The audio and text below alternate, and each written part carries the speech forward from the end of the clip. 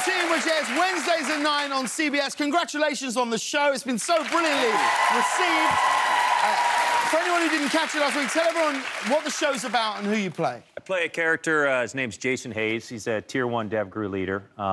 Represents a team of SEALs that go out and, you know, not only just the missions, the operations, they do get deployed. But I think what's great about the show is what happens when they're at home. We really focus on their lives and how they can't deal with certain things in society and getting back into society. And we're blessed and fortunate to be having at least 4 or 5 consultants that are real Dev Crew guys. That's right, you have real Navy SEALs that are there advising got you. Some Delta Force guys. How's that like? Have you learned from them? What have they been like? It must be quite incredible to be in their presence. I got to tell you, it's humbling every day. We have 41 veterans on our show, and stories are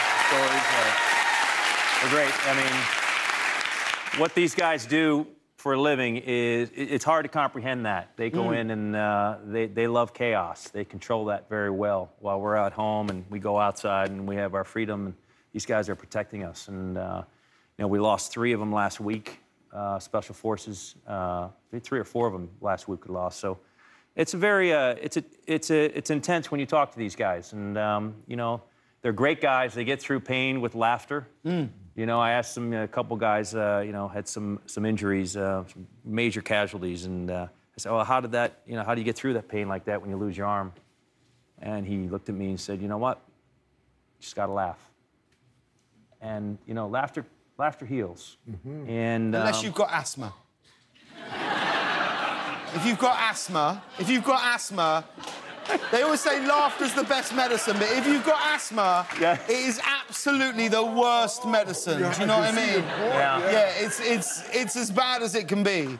I mean, when you are around Navy SEALs all day like that, and then you meet 2 specimens like Jeff and I, do you feel, as I do, that we've got what it takes should we need to sign up? Because I know you're thinking about it, Jeff. Yeah, it crosses my mind. I'm like a SEAL, an actual SEAL. That's attractive to me. You know, you'd be a good SEAL. It's so amazing. It is, yeah. You'd be good.